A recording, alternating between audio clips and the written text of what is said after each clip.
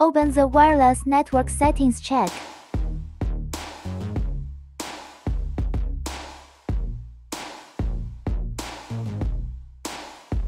Open the device manager on your computer. Find the wireless network card device that needs to connect to Wi-Fi under network card adapter in the device manager interface.